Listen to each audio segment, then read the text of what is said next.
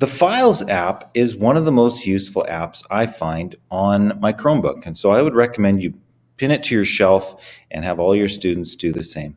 It has a couple of awesome features. The first, and the most important in my view, is that you have access to your entire Google Drive right from this particular app. Just look for My Drive, and students can open up and retrieve any of their files here. Now, you may be asking yourself, why is that such a big deal? I can just go to my Google Drive website. And that's all very true. But there's another really important feature of this Files app, and that is the download section. When you take a screenshot, and you can take a screenshot by selecting the Control button and then this button right here, the Switch Window button. So holding Control and Switch Window takes a full screenshot. Control Shift Switch Window allows you to select a region.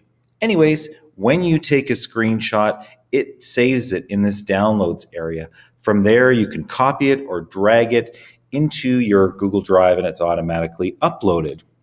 Those are two really important features of the Files app, and I recommend you have your students and yourself pin it to your shelf.